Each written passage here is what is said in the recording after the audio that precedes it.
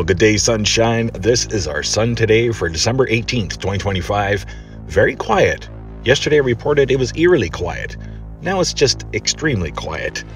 We've had no major solar flares. Solar flux is in a B, higher B range. We're being affected by the coronal hole wind stream. Solar winds are up and over 600 kilometers per second. We've got the next one that has developed and growing southward from the equator on our sun. This is now getting ready for the Earth-facing party. Here's a look at the last 24 hours of imagery coming into view, as there are no sunspots right there. All the sunspots are about to depart, but I know there's a lot of activity happening on the backside.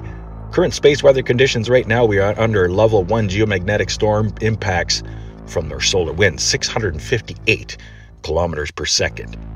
Here's a look at the aurora forecast for tonight, as we are getting small bursts of geomagnetic instability from the coronal hole wind stream. No major CMEs heading our way, but we did have a couple big CMEs reported on the backside of the sun. One of them right there northward from the plasma filament that I showed yesterday. So lucky this huge CME was not Earth directed. Thanks for watching, everybody. Stay safe and healthy, aware and prepared.